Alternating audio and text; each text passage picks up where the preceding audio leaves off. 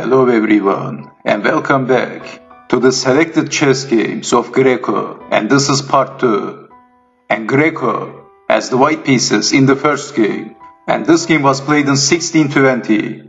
And Gioachino Greco starts the game with playing e4, e5 by black, the player with no name, knight to f3, knight to c6, bishop to c4, the Italian opening, bishop to c5, c3, knight to f6, and d4 by Greco.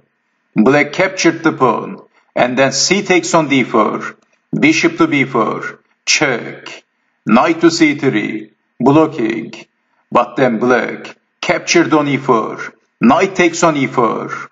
Well, the pressure is on c3, but Greco castled and leaving the knight. Knight takes on c3, b takes on c3, and then bishop takes on c3, and black has two extra pawns in this position. It looks like black is doing fine. For the quick activity of his pieces, Greco is going for the pawn sacrifice. And he played queen to b3, attacking the bishop, and attacking on f7, and leaving the rook. But black played bishop takes on d4. Actually, bishop takes on a1 was not winning for black because of bishop takes on f7, king to f8, and then bishop to g5. And white is much better, blocking with the knight, and then rook takes on a1. White is winning. Let's get back to the real game. And before showing what happened in the real game, after queen to b3, d5 was the best move, defending. If bishop takes on d5, black is castling, and black is fine. Queen to b3, and in the real game, black captured on d4 with the bishop, and Greco captured on f7, bishop takes on f7, that's check, king to f8, and then bishop to g5, attacking the queen, defending with the bishop, bishop to f6, and then rook from a to e1 by Greco, controlling the open file, knight to e7, blocking the file, but white has the semi-open file, and white is better. White pieces are completely active, and look at black's pieces. Every piece of black is sleeping. Look at the queen, and look at the bishop. They are stuck. And black pieces are all backed up. Also, black rooks are not connected. This is not ideal position for black, but for white. White is doing a perfect job. A very flexible position for white. After knight to e7, Greco played bishop to h5 and threatening checkmate. How to defend? Knight to g6, blocking the diagonal for the bishop. Greco played knight to e5. And once again, Gioachino Greco is threatening checkmate. Queen to f7, checkmate. How to defend? Well, black captured on e5. Knight takes on e5. But then Greco captured the knight. Rook takes on e5 by Greco. Of course, in this position, capturing the rook with the bishop is out of questions. Because of queen to f7, checkmate. This is why black played g6, blocking the diagonal once again. And Greco played bishop to h6, check. And what else? We have bishop to g7. What now? Greco played rook to f5, check.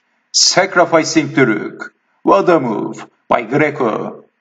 We have pawn takes rook. If king to e8, then queen to f7, checkmate. If king to e7 again, black is getting checkmated. And there is no defense. Checkmate.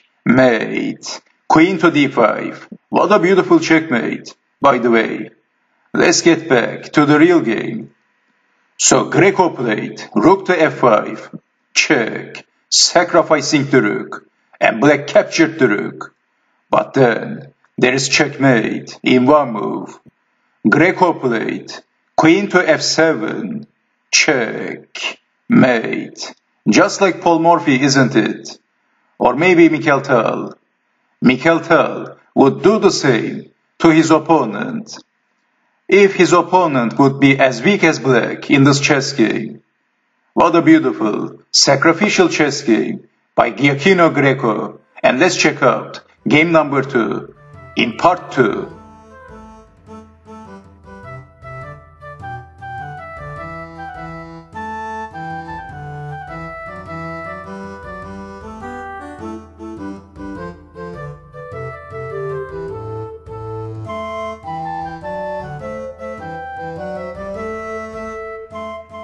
So this is game number 2 in the selected chess games of Greco.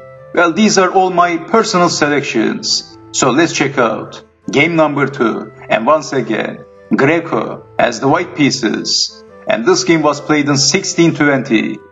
Greco starts the game with playing e4, e5, knight to f3, and then f6 by black. Incorrect move by black. An inaccuracy. After knight to f3, knight to c6 is one of the most played moves in this position, and black is doing okay. Black is fine, of course. Or knight to f6 would be a possibility in this position.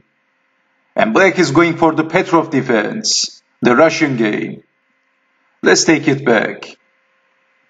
So after knight to f3, we have f6 by black. And what would you do in this position? Well, Greco played knight takes on e5, sacrificing the knight. And black captured the knight, but then queen to h5 by Greco. King to e7. If blocking with the pawn, then black is losing the rook and the game. White is much better. So after queen to h5, we have king to e7, defending. And then queen takes on e5 by Greco, king to f7, running away. And then bishop to c4, check. Black played king to g6, queen to f5, check. Chasing the king and hunting the king, king to h6, and then d4. That's a discover attack to the king.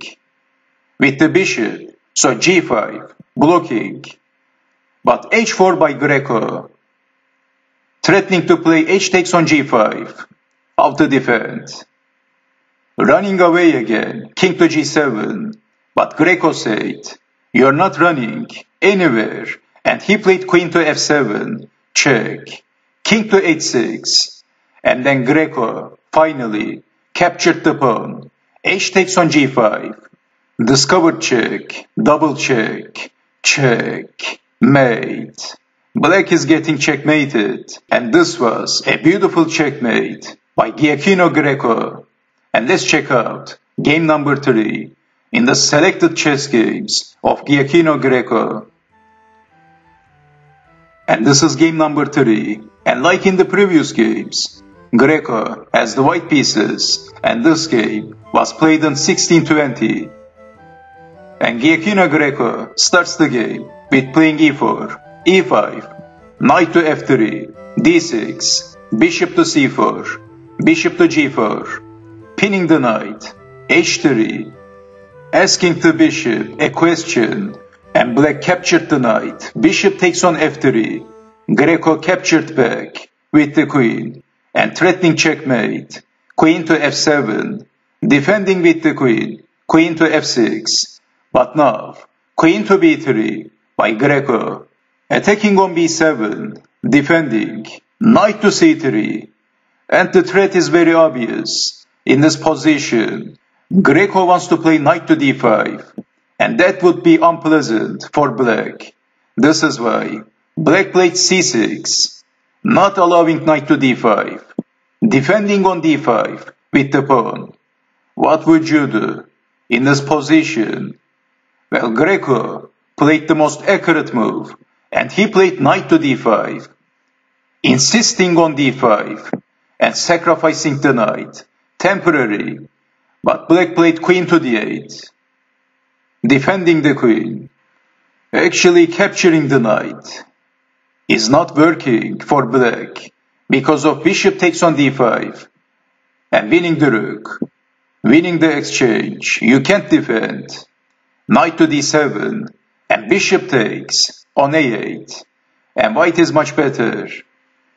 So after knight to d5, we have queen to d8 defending, and once again Gioachino Greco in 1620, when there was no information about how to play the accurate chess, how to play chess correctly, he played the most accurate moves constantly over and over again in his chess games, and once again Greco played the most accurate move in this position. But can you guess that move? What would you do? Which move is the most accurate move in this position? Well, Greco played knight takes on b6, sacrificing the knight, temporary, and black captured the knight. Queen takes on b6, and then bishop takes on f7, check, king to d7, and then bishop takes knight, and getting back the material. And if queen takes queen, white can recapture the queen with the bishop, going back and defending the bishop, and white would be 2 pawns up. White has 2 extra pawns in this position, so black played d5, disconnecting the bishop with the queen. Greco captured the pawn, e takes on d5, and then queen takes on b3, and if pawn takes queen, then rook takes bishop, winning the piece and the game. What would you do again?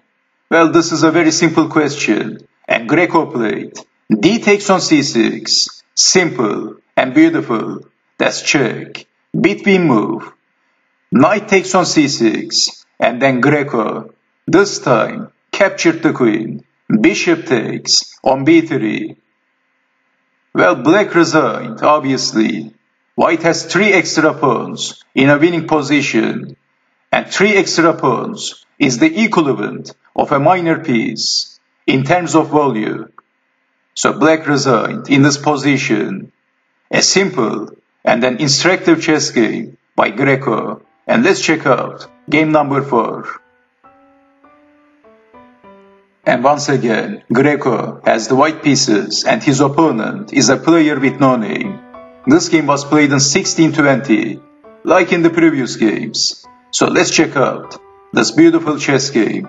Greco starts the game with playing e4, e5, and f4, the king's gambit.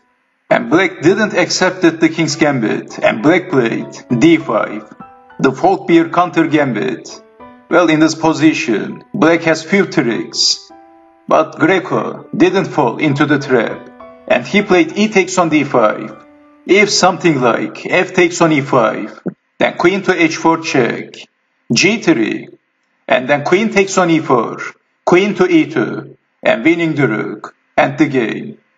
So d5 is the Faulkbeer counter gambit, but Greco played e takes on d5, the standard continuation in this position. Queen takes on d5, knight to c3, attacking the queen, queen to e6, and then knight to c3 by Greco, and black captured the pawn, e takes on f4, that's check, king to f2. It looks like black is doing a good job in this position. White is losing the castling rights. And let me show you the standard continuation in this position, knight to c6, or bishop to d7. These moves were okay for black, and black is doing a good job. But let's take it back. In the real game, black played bishop to c5. A patzer sees check and gives check. These are the words of Bobby Fischer, and he was right. Black solved the check and gave the check, but now he is in deep trouble because Greco played d4, and now black needs to deal with defending the bishop. After d4, black played bishop to d6, defending the bishop, but now bishop to b5, check. How to defend? We have king to f8, defending the king.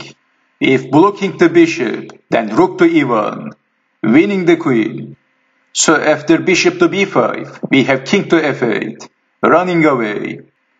What would you do again? Well, Greco played the obvious move, and he played rook to e1, attacking the queen. And for black, defending his queen was much more important than getting checkmated. So after rook to e1, black played queen to f5, defending the queen. And then Greco checkmated his opponent in one move. Greco played rook to e8, checkmate. Wasn't this funny? And it was also instructive. So let's check out the final chess game of Greco in the selected chess games of Greco part 2. And this is game number 5 in my selected chess games of Greco. And unlike the previous games, this time Greco has the black pieces. And as always, his opponent is a player with no name. Once again, this game was played in 1620. So Greco's opponent, the player with no name, starts the game with playing e4, e5 by Greco, f4, the king's gambit, e takes on f4, knight to f3, g5, bishop to c4, and g4 by Greco, attacking the knight, knight to e5, attacking on f7, and defending the knight, defending with playing knight to h6, defending on f7, and the unknown player captured on g4, knight takes on g4, and getting back the pawn, queen takes on g4, Greco played d5, attacking the bishop, and for activating his pieces. And of course, as you can see, after d5, Greco is also attacking the queen with the bishop. That's a double threat for white. But in this position, white made his calculations, and he played queen takes on f4, leaving the bishop, d takes on c4, Greco captured the bishop, and then queen to e5 by white, that's check, blocking with the bishop, and then queen takes rook. He captured the rook, and he was doing a good job. Maybe he was laughing out loud in this position. And maybe he was hoping for Greco to resign in this position. But Greco didn't resign. And he played queen to h4. That's check. King to f1. Actually, king to f1 was the only move for not losing the game immediately. If g3, then queen takes on e4. King to f2. And then queen takes on h1. And black is a piece up in a winning position. This time white needs to resign. After queen takes on e4, what happens if king to d1? Then bishop to g4. Check. Mate. As you can see, white is in trouble. So after queen to h4, we have king to f1, defending the king. And then queen to f4 by Greco. King to g1. And then queen takes on e4 by Greco. Again, with an immediate threat. Greco is threatening to play queen to e1, checkmate. So white is defending with playing h3, defending and hoping to escape with the king, and bishop to d5. Again, Greco is threatening checkmate, queen to g2, defending with the queen, queen to g8. But now, f5 by Greco, reinforcements are arriving slowly. And also Greco is attacking the queen with the bishop. That's a discover attack. Defending the queen and going back. f4 by Greco, attacking the queen. And there is no time for developing the pieces, like pushing the pawn or playing the knight. There is no time. White played queen to f3. Actually, if something like knight to c3, then bishop to c5. Check. King to f1, f takes on g3, knight takes queen, and bishop takes knight. And black is much better. Black is winning in this variation. So after f4, we have queen to f3, defending the queen. And then Greco played queen to e1, that's check. Queen to f1, blocking with the queen. But now, bishop to c5, check. King to h2, defending the king. and then Greco checkmated his opponent in one move. He played queen to g3, check, mate. Well, Greco was way ahead of his time. It must be so boring for Greco when he was playing in this era, because he was by far the strongest player in this era. And he had no serious opponent, as you can see. So thank you for watching, and this was part 2. And I hope to see you next time in part 3. Take care and bye bye.